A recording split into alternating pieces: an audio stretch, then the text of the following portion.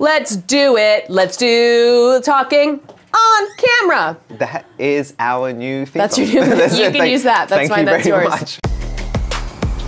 This is the IMDb show presented by our friends at Kellogg's, Cobie Smulders. Hey! Welcome to the show. What's up? I'm very well. Oh my God, there's a live audience all of a sudden. They have not made a sound until the applause. What audience? That's on the sound cue.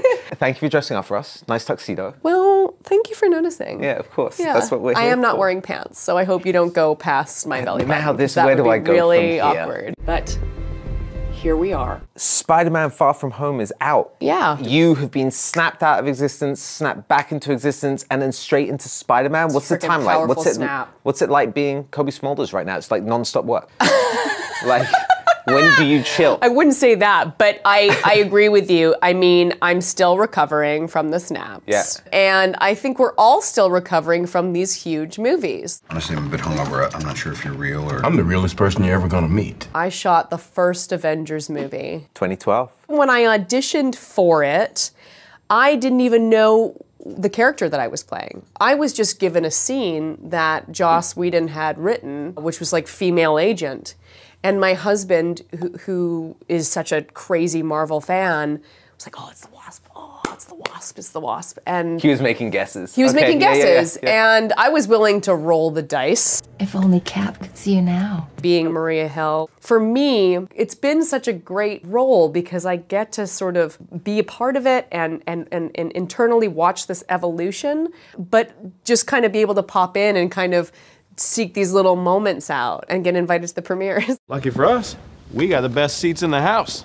Who were you excited to meet that you had never met before? I remember meeting Robert for the first time and being very intimidated by that. I would have thought once you meet Samuel L. Jackson, there's no one else you'll be starstruck by, but RDJ, I guess, is such a character. It depends on what you watched when you were younger and growing up. Yeah. And certainly like Pulp Fiction was a big one for me. This is a tasty burger. But Robert was, like, there were some potentially romantic feelings back in the day watching some of his films. For everybody, I think we can all admit that. How kind, really. God, I love the way you said that. It's such a weird thing when you meet people that you had feelings for watching them on screen. Like, I understand it, but it's... Believe me, I get it. You know what I mean? When I'm telling you, no, I meant other guests other I've had. Yeah, for sure. I promise to stress-free environment, no tension, no surprises. We can't talk about how Spider-Man Far From Home ends. Why not? Well, we can't, because it'd be spoilers. People get angry. Sure, boring, party pooper. You wanna? I'm willing. Yeah. No, I like my job. But, you know, where we can talk about is where it starts. And we know that that's in a world after Tony Stark is Sam gone. Stark. That's what kind of this movie is about. Obviously, Tony Stark was like a big part of Peter Parker's life, an idol. And now that he's gone, I feel like it is a moment for this kid to sort of contemplate where he should be in this world now. I didn't think I was gonna have to save the world this summer. My role in the film is I want him to like get back to work. I'm like, let's go. There are responsibilities. You owe the people, like you need to step up. And he just wants to like go around in Europe. I am going on vacation. Is that what's interesting about playing Maria Hill? You know, you don't have superpowers, but in some way... Or do I? Well, I no. mean, I don't. You don't? Did you ever wish, like, at one point you get the Tesseract? Every script, I'm like, really? does she, no. Okay, all right, I'm on the Bluetooth. Okay, got it. That thing was squeezing my brain. But they gave you your moments. I mean, we got to see I Maria... got great moments. Yeah. I'm not ungrateful. I'm very grateful for my moments. What do you think Maria Hill brought to the Avengers since the first time you appeared? I think she's certainly providing like information. I always make jokes where it's like, hey audience, this is what's just happened. This is what we need to achieve and this is what we're hoping to do. Right. Okay, superheroes back in. Is that really a priority right now? Until such time as the world ends, we will act as though it intends to spin on. On screen, you and Nick Fury, played by Samuel L. Jackson, have an amazing chemistry. How did you approach that off screen? Sam is a delightful human being, so it doesn't take much to like get along well with him. When we shot the first Avengers, we were on that ship and it was all glass, and we were talking about an